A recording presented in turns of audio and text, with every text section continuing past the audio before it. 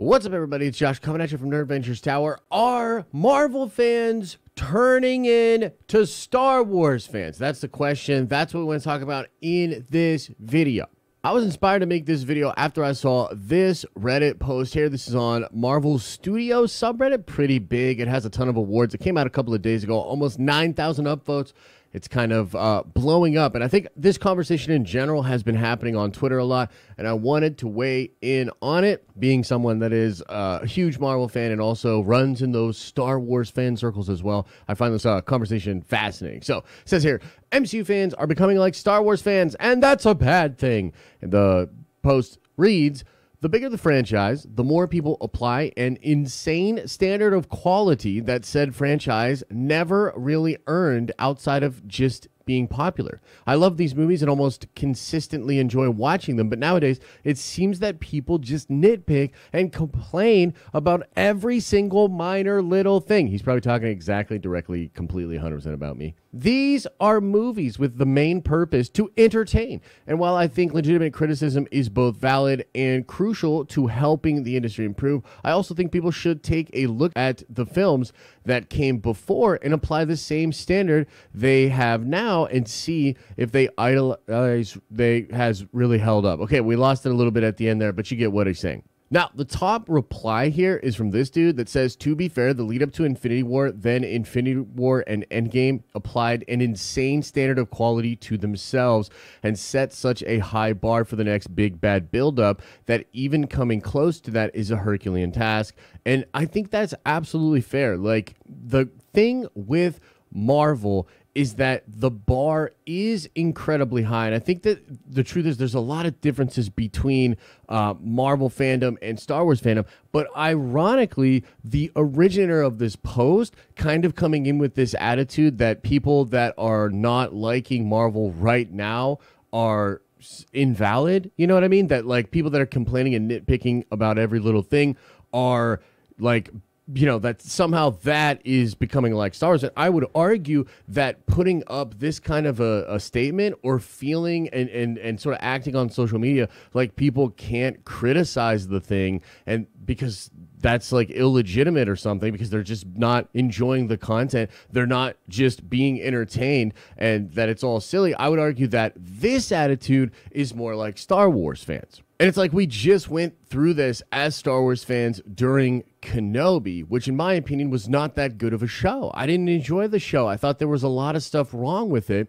And a lot of Star Wars fans tried to make it seem like the only people that had a problem with that show were haters or they had some kind of agenda or something like that. And just for me, I just didn't like the show all that much. I'm a huge Star Wars fan and I do enjoy Star Wars content, but that show in particular and the content recently, you know, with Boba Fett and of course coming on the back of the sequel trilogy, like it's not up to the standard that I would want for Star Wars. Now, Star Wars has a few problems that are very unique to its own brand. Like if you think about it, you've got this old trilogy of science fiction movies. They're really freaking good for the time and become somewhat timeless. And that's really what Star Wars was for many different people out there. Then you come to the prequel era. And although a lot of people like myself love the prequels, you cannot deny that those were very divisive movies. People did not like those movies, dude. And so there were a whole bunch of people that did, but there were a whole bunch of Star Wars fans that liked Star Wars when it was just the OT trilogy that didn't like the prequels. You fast forward to the sequel trilogy, and not only do you have this same kind of thing going on, but you also have George Lucas, the original creator and the caretaker for the franchise for the other 6 movies, not being involved. And you have Disney, you know, a big corporation, buying up Star Wars as an IP and doing their version of Star Wars, right? So that's very different than what is going on at Marvel Studios, because although Marvel was acquired